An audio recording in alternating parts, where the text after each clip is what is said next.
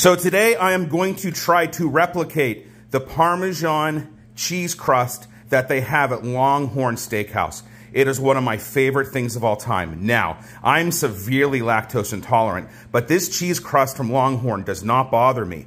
I got some Parmesan cheese. Now, the recipe that I found calls for real provolone, but I couldn't find any fake provolone. I'm afraid to use real provolone in my own recipe.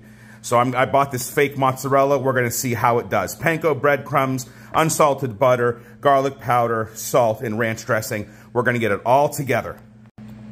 Okay, to start, I have a cup of the Parmesan, a cup of my fake mozzarella. This recipe that I found says a cup of real provolone, and then a third cup of ranch dressing. I'm going to combine it all.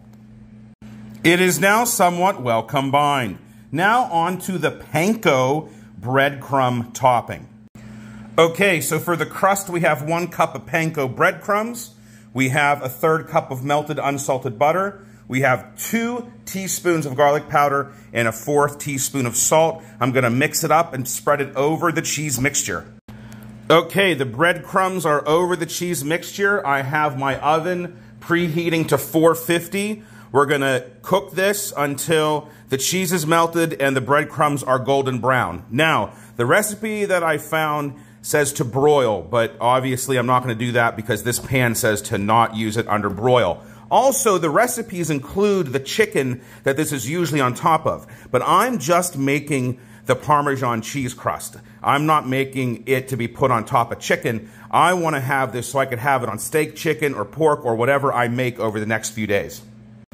Okay, so I baked it at 450 for about 9 to 10 minutes until it started getting golden brown on top. You can see the cheese is bubbling.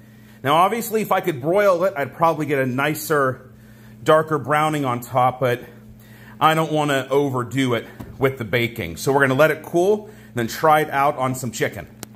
Like I said, this is actually meant to be cooked on top of the chicken, but I want to use it for other meats. So I'm going to give it a try and let you know how it is. Guys, this is so delicious. You have the creamy melted cheese, the buttery panko breadcrumbs, that little bit of garlic in there. Oh my God. I highly, highly recommend this. Either use my recipe in this video or go find a Longhorn Steakhouse panko breadcrumb copycat recipe. Delicious on any of your meat. Thank you so much for watching.